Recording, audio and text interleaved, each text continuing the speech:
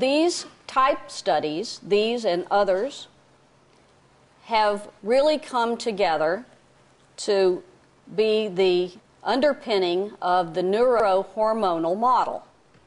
What does that model say? That gestational hormones set sexual identity and orientation during that gestational period. That the absence of testosterone results in feminization.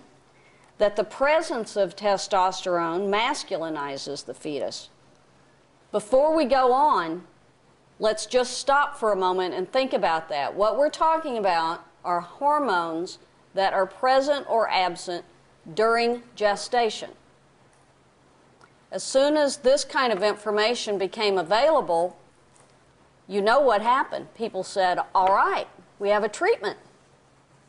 We can just treat homosexuals with hormones and turn them into heterosexuals. Does that work? No, it does not work. In fact, if you look at adult men, homosexual and heterosexual, they have the same level of testosterone. As adults, they're not missing testosterone, or they don't have too much testosterone. It's the same. And if you give testosterone to any of them, you will increase their libido, but you will not change their orientation. It has a known effect. And the effect is not to change the orientation. Okay, so let's go back to our gestational story here. I told you that the important things happen between the 8th and 16th week of gestation. During this time, the hormones that are present affect all of the body tissues, so that male body type is different from female body type. Our neuronal development is different. Males have a different neuronal development than females. Our brain functions are different. There's a long list of things that are different. These are only 3. All of these are determined at the same time, this gestational age of 8 to 16 weeks, and they are determined under the influence of these hormones. Therefore, if you have a male characteristic for neuronal development, you will have a male characteristic for body type and a male characteristic for brain function.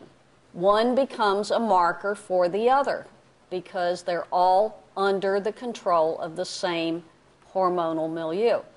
This is what we call sexual dimorphism, where there are characteristics that are different between males and females. And I've just tried to symbolically display this with colors and symbols. There are lots of different characteristics in which we see sexual dimorphism. Neuroanatomy. We see sexual dimorphism in a particular part of the brain called INAH3. Brain function. There are differences. There are differences in hypothalamic activation. There are differences in functional cerebral asymmetry. There are differences in the way we hear, in autoacoustic emissions that are emissions from our inner ear. Females are different from males. Prepulse inhibition has to do with the way you blink your eye. That is a characteristic that you can measure that's different. None of these are things that you could learn to do. You can't sit and think how to blink your eye differently, or how to hear differently, or how to have a different type of hypothalamic activation. You cannot be trained to do that.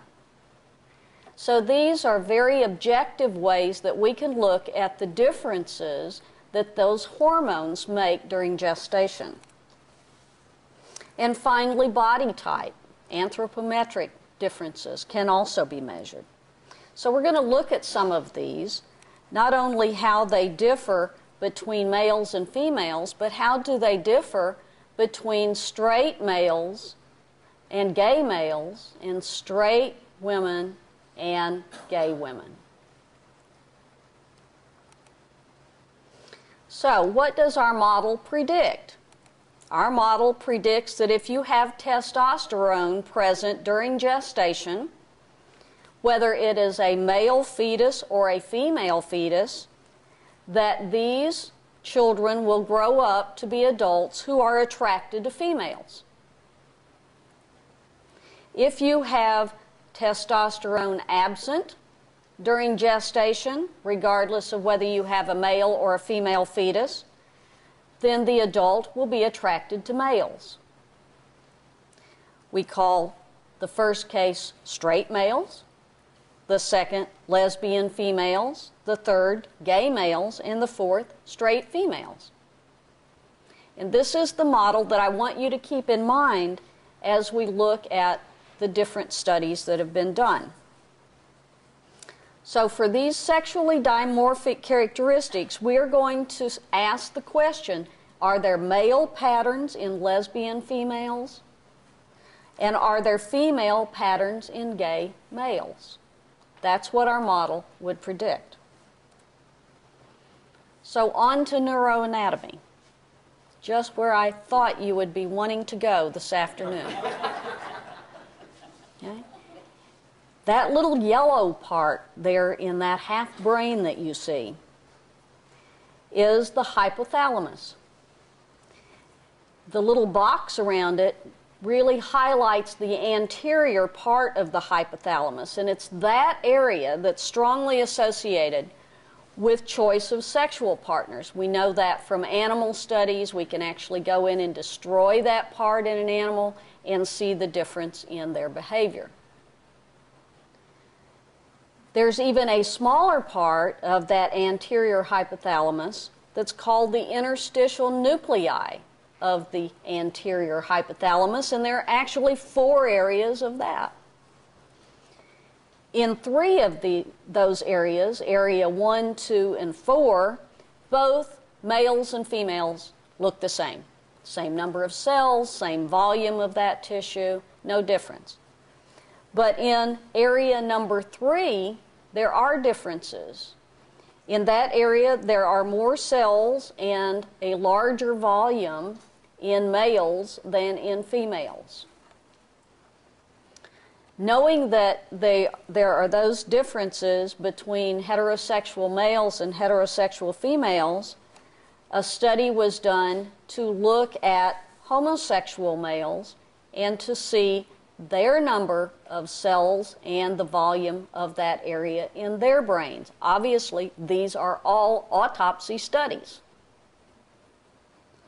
And what they found was that homosexual males look the same as heterosexual females. Just exactly what our model would predict.